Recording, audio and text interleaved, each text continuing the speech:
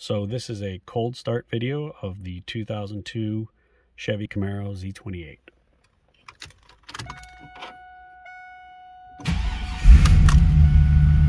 And as you can see, all the lights come on and then back off the way they're supposed to.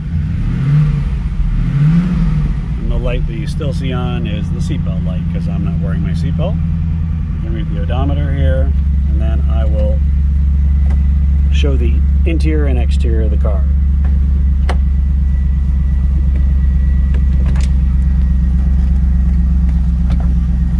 The interior is about as close to perfect as you're ever going to see.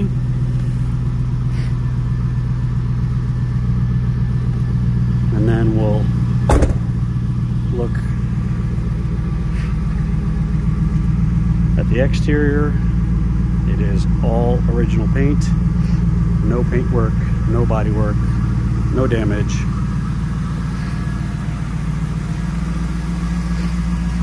And then I'll open the hood. And we can go around to this side first.